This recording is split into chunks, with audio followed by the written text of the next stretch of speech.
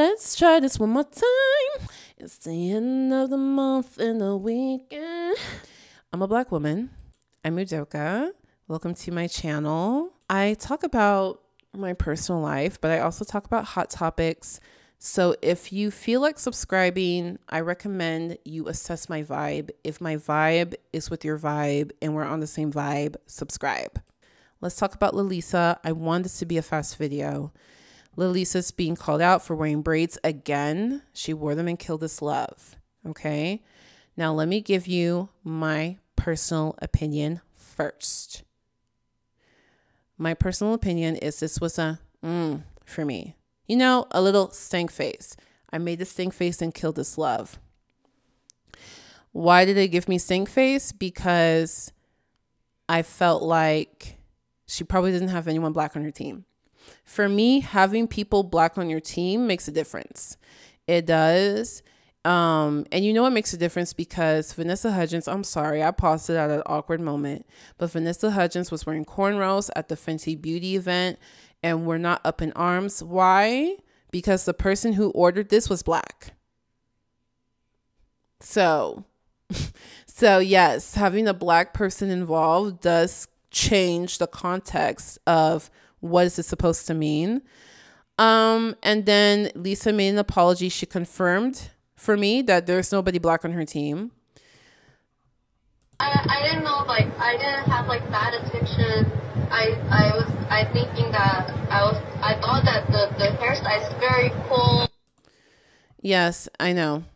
So she does apologize. And I think it's great that she apologized. For me, when it comes to this kind of stuff, the fact that you're merely acknowledging it is good. It's good in my book. I'm not saying it's perfect. I'm saying it is good that you're acknowledging a Black issue. Like, I appreciate that you're acknowledging a Black issue. That's where I'm going to take it. But also I love Lisa. She's the hardest working lady in Blackpink. Don't come for me, Jisoo fans. I'm sorry. I'm sorry. If you think I'm wrong about that, you need to provide some evidence. She's the hardest working. I love her look. I love her sound. I love the brand that she's trying to cultivate. I love her passion for dance. And I love this chick. And I want to see her go far. She says in her apology that she will start double checking, hopefully meaning that she doesn't want to appropriate these braids again. It would behoove her to have a Black person on her team. Point blank period. I mean, her other backup dancers have cornrows, hip hop style, a ghetto fabulous style, hip hop sound. She's rapping. Why wouldn't you have a Black hip hopper on your team? It only makes sense for your career, not just for this current controversy. Okay. So you got my opinion. This was and we'll see how you do in the future. I hope you add somebody Black on your team. That's how I feel about it personally. Now, you're going to see different Black people have different opinions on this. First of all, the reason why you're going to see different opinions is because this is not popular in Black Americana. For example, if this was popular in Black Americana, you would see people discussing this outfit. Like, the fact that nobody is discussing this outfit, it lets you know. This one right here, the red one. That lets you know, okay, this is something that's not really known in general Black spaces in America. Now, if you're asking me, what's wrong with that red outfit? I'm sorry, baby. You're going to have to Google. Like, here's what I don't want to see. I don't want to see ignorance in my comments, please. I don't want to see ignorance in my comments. I'm trying to get through this video as quickly as possible. So I'm saying things that if you're Black and from America, you know what I'm talking about. If you're not, and I understand this is going out to an international audience. So there's certain things that you just don't know. When I say the audience is ignorant, I'm not trying to call y'all stupid. I'm saying you're literally ignorant. Like, you literally do not know what this is. So if I say something that you question, instead of, don't be offensive in my comments, just Google it. You can literally Google, what is a red bandana mean to Black people? Like, whatever you need to Google, you will find your results. Okay. So because this is not like an issue that's being widely discussed and in like the Black sphere, like Black Twitter, Black YouTube, etc., you're going to get individualist opinions. You're going to have Black people who don't care, Black people who love it, Black people who hate it. You're going to get the gamut. I want to explain why you get a gamut, because people are not understanding what the situation is.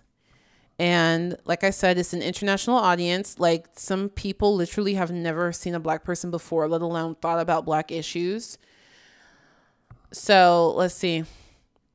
You need to understand that cultural appropriation, the definition itself, lends itself to having different opinions on it. So here's the definition on Wikipedia.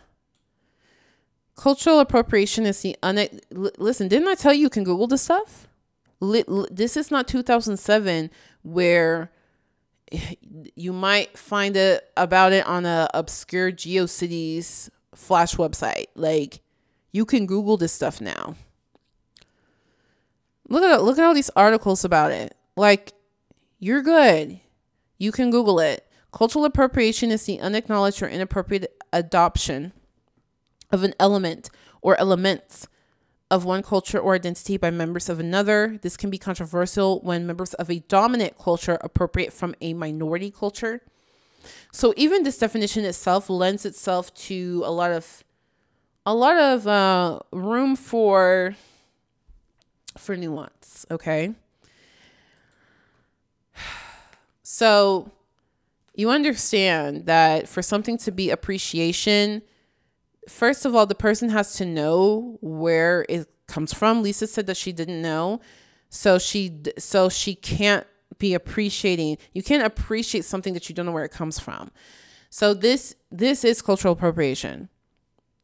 But how Black people feel about it, it differs per the Black person. And that's what you're going to see. You're going to see different individualized things, because cultural appropriation happens so frequently that as a Black person, you have to choose what's your threshold. Okay, like an example is in the feminist community. If you identify as a feminist, you have to decide where's your threshold. And there are a lot of ex-feminists who, honestly, they're still feminists. They just don't want to identify as feminist because there's just so much. Like, there's just so much misogyny that could be called out, even in the language, even in the freaking language that we're speaking. There's just so much. And at a point, you have to decide, okay, where do I care in that? Where is my care level? Where's my care level? Because there's so much. And a lot of people call themselves ex-feminists because they couldn't decide. It was too much. The pressure of the label, they would rather just not have the pressure of the label. So similar concept, but you can't not be Black anymore. If you're Black, you're Black. You can't choose to be Black. You're just born that way. So like, yeah, like every Black person at a point, because Black people in Black cultures are disrespected so frequently that you end up having to choose at what level do you care. Black culture in the music industry is appropriated all the time. And over the years, Black people in the industry chose, okay, where do we care? Where do we care? So that's why you're seeing different opinions from the few Black people who have a, platform, YouTube platform or whatever, to speak on it, you see different opinions.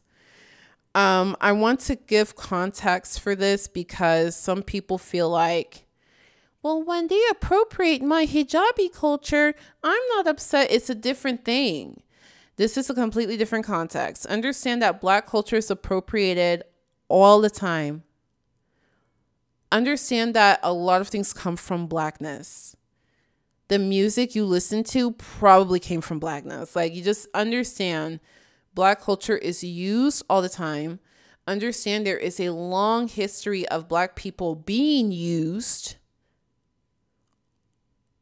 Understand that. Understand that when it comes to hair, that is a very tender, sensitive topic for Black women. Understand that, yes, the world is anti-Black. Now, I'll get people who are like, but what about all the progress that we've made? And I know a lot of people who aren't racist against Black people. I know. But by and large, the general sentiment worldwide, there is an anti-Blackness. Like, there's all these different things to consider that is unique to Blackness, and a context that is unique to Blackness, that if you don't understand these things, you're going to be very confused by this discussion. But to make it simple, here's a simple rule. Once you understand that this is an issue that's a Black issue, it's okay to just allow Black people to discuss it. If you're not Black, it's okay to understand that this is an issue that doesn't affect you.